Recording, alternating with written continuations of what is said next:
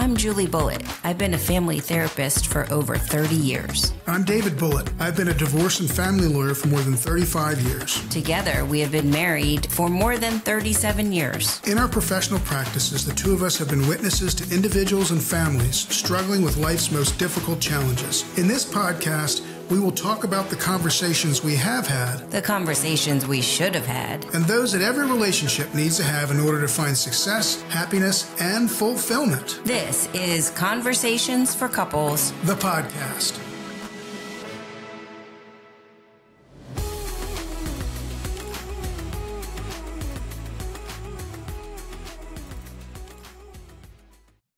Welcome back. Conversations for Couples, the podcast. Episode 2. Episode 2, we're talking about sex. You love talking about sex. But I do. But why is it so hard for people to talk about?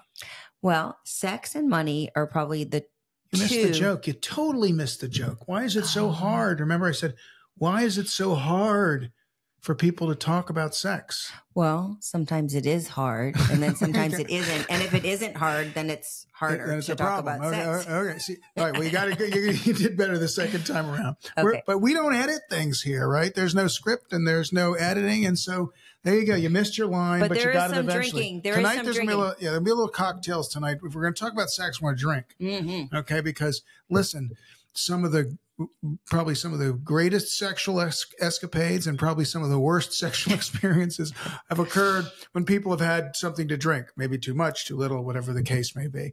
But seriously, why is it so difficult for people to talk about sex? It is because sex is vulnerability.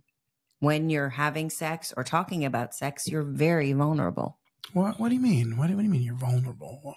Talking about sex makes you vulnerable, and how does it make you vulnerable? Well, because we grow up. I mean, this being in this, culture that we're in, sex is one of those things that we're trained and taught that it's private and that you don't talk about it.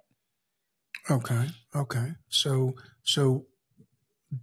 doing something contrary to what we were trained and taught is a vulnerability, is what you're talking about. Well, it makes, yes, it's talking about something that's difficult and not natural. It's not natural to talk about. Correct. Okay. Correct. And not comfortable for a lot of people. For a lot of people, yeah. And why, so okay. Let me ask the question again, but from a different angle. Why is it uncomfortable to talk about? Because it's because it's so personal. Because it's so personal, and also backgrounds, how people are raised, and also if there's been any trauma history, any sexual assault of any kind, that can make sex even more difficult to talk about and also have. All right, so different backgrounds. Mm-hmm. Let's talk about the different backgrounds piece. That also sort of peels into differing expectations. Absolutely. Right? So let's do a for instance. Okay. Yes. All But right. I do want to talk about something else for 1 second. Go ahead. Take 2 I seconds. need to talk about this delicious coquito. No, not coquito. Coquito. Okay. Our neighbor, Pedro and Kira, who live next door, make Yes. this delicious drink around the holidays, and they gave us a full bottle. And I just cracked it open. It's like a sundae. It's kind of like an eggnog, and it has some cinnamon, it has some coconut in it, Mm-hmm. and some rum, and it is delicious. All right. So maybe it won't be as hard for you to talk about sex as difficult if you keep Swigging the coquito. Swigging the coquito. I like that coquito. Yeah. Thank you anyway, Pedro and Kira. All right, so let's get past the coquito for a second. Although if you want more, you let me know. I can run away and come back before she finishes answering the question. But let's talk about this different backgrounds. Mm-hmm. Okay, and we all were teenagers, Yes. right? We all were raised in different ways. Right. Religiously, different homes, and what your parents talked to you about sex or what they didn't talk to you about sex. I mean, some families are very open about sex and some families do not talk about sex. Well, there were, and again, as we work our way up, sorry. You keep on coming back to that. As we work our way up to, relationships and couples, who are together now, Mm-hmm. Some of the basis for this background that you're talking about is experiences that you had when you were, younger, whether it was a teenager, or it was your early 20s, whenever it may have been, whether you had experiences or whether you didn't, and can't that sort of lead into this sort of, it's difficult to talk about because when I was with this person, this is what we did, and now this is disappointing, or I don't really understand what you're asking me. Right. Tell me about that. Well, I think it's very difficult to talk about sex and about what you want in a sexual relationship. Not a lot of people will say, hey, can you touch me here? Or can you not touch me there? Right. Or can you do more of this? In fact, there's a great book that I highly recommend for anybody that wants to understand more about the sexual response system and about our bodies and the way we respond and understand just sex in general. And it's called Come As You Are.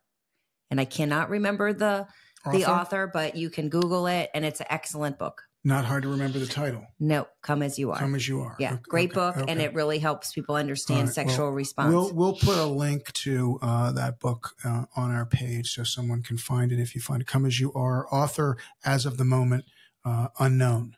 But we'll figure it. We will figure it out. We'll figure it out. Yeah. So as a youth, you have certain experiences sexually. I mean, many of us do. Some of us don't. Some of us wait. Some of us wait and don't have those experiences until we're married or until we're later in life. For those of us who had those experiences earlier, that could prove to be make it difficult as you start to get yourself involved with someone more emotionally. You've gotten older because things didn't go the way you wanted them to go. Right. And it's often very interesting because the first time people have sex, you hear a lot about being disappointed. And you hear a lot about how it wasn't quite the way I thought it was going to be, or it was over before it started, or something like that. So I do think that, early sexual experience, it often can be disappointing, and you're learning. And it's like your first pancake. Your first pancake that you make is never a good pancake. That's very funny. And it's true. And I've said this to you before, there was a lot of folks out there that I had relations with, when I was younger. And again, I've done this before and I'll do it again. I'm sorry. Okay. One big blanket. Sam Kinison, a comedian who's since passed away, used to make a joke. They didn't give you pamphlets in what to do and how to do it. And so, when you're younger and you're learning, or maybe not learning the right things or doing things. And now, of course, and we're talking about this in another episode, you have so much available to you to see what people allegedly do in pornography and videos and so forth. Well, I actually consider myself very lucky that you are very well educated. And would you like to share that story about how you learned about women's anatomy and how that came to be? Because I think that's a great story, actually. Okay. Sure. So again, and sadly, this lesson was learned after I had some experiences with certain women who probably were very happy for me to leave. Okay. So I had no idea. Right. I had no idea that biologically there was something on a woman that would make her feel good. I knew what made me feel good. You just stick your hand on that thing and their eyes would roll up in the back of it. But I had no idea that even existed. And we're talking about the clitoris, honey. Yes, we're talking about the clitoris. Okay, we're diving right into the clitoris. Diving right in. So, but I seriously, I didn't know. And so, and it wasn't. Are we allowed to say clitoris on the podcast? We can say whatever we want. Good. It's our podcast. Okay, people can turn it off if they choose to. Okay, sorry. But no, we can say whatever we want to say. But my point is that I didn't know, and so for that period of time from when I first began having sexual experiences until not long before I met you. Thank God he learned before he met me. But it wasn't terribly far. And I was close to graduating college when you and I met. So, maybe it was a year or so before that. I don't know, whatever it was. So I used to work in a men's clothing store, and a fellow that I worked with said to me, this is what you got to do. And I'm like, well, what are you talking about? And he took out a sheet of paper. It actually was the back of one of those old credit card slips. Remember the old ones where you ran the credit cards through? And he drew a picture for me of where the clitoris was in a woman's anatomy. So did he get it in the right spot? Yeah, and I carried that thing with me because until I figured it out, which took a few times, because let's be honest. Did you laminate it? Didn't laminate, but let's be serious. There's you couldn't like pull it out and look at it. Hang on 1 second, I'll be right with you. I got to see if I got the right spot. I did. Well, wouldn't you know if you were in the right spot by the girl's reaction? Yeah, but some girls act certain ways, some girls act different ways. We're getting way off the track here. but yeah, I mean, some people are more verbal or more oral. Yeah. Verbal. Let's stick with that.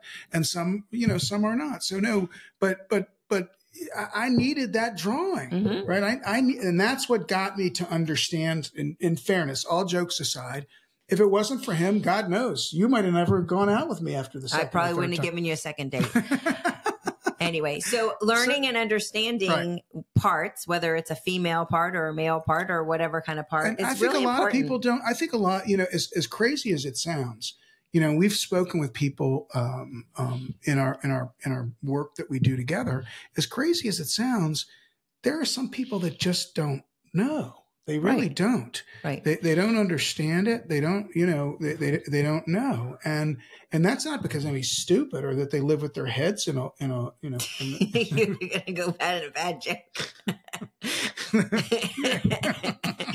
Sorry, we might have to edit this part out. With their heads in the dirt, right, or their eyes covered, but because they just don't know, and because why?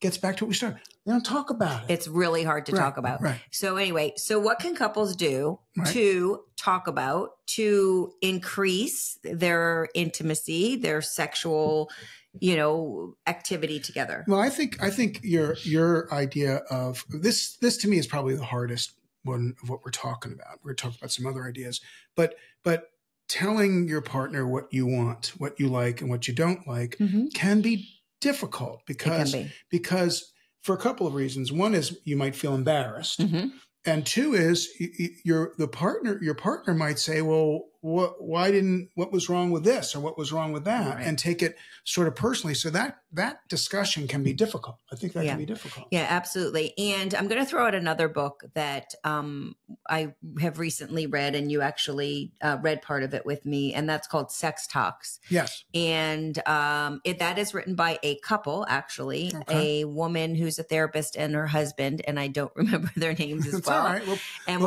We'll put that link as well. So Sex Talks. And that's conversations that couples can have that will help open up the discussions around sex. And there was so many good techniques and tidbits of information in there.